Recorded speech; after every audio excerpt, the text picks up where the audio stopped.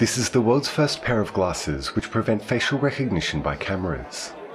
They are currently under development by Japan's National Institute of Informatics. Photos taken without people's knowledge can violate privacy. For example, photos may be posted online, along with metadata including the time and location.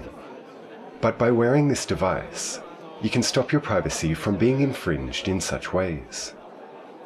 防護するサングラスをかけましょう。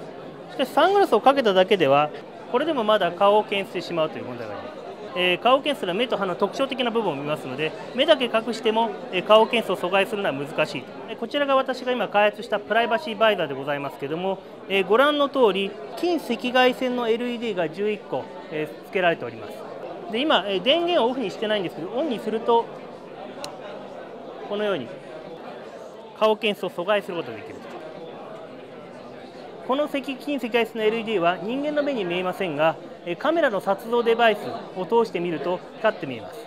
なぜこういった場所にあるかというと、顔検出の特徴を見るとですね、実は目の部分や鼻の部分を暗いと見る、または鼻の部分を明るいと見るという特徴がございます。暗い部分を中心に光源を配置することで、顔検出の特徴量を破壊することで、顔検出を失敗させるということに成功したわけです。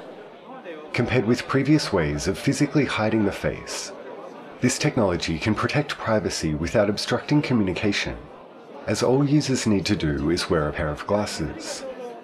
However, because this system utilizes the difference in spectral sensitivity between human vision and imaging devices, another method is needed for cameras that aren't affected by infrared light.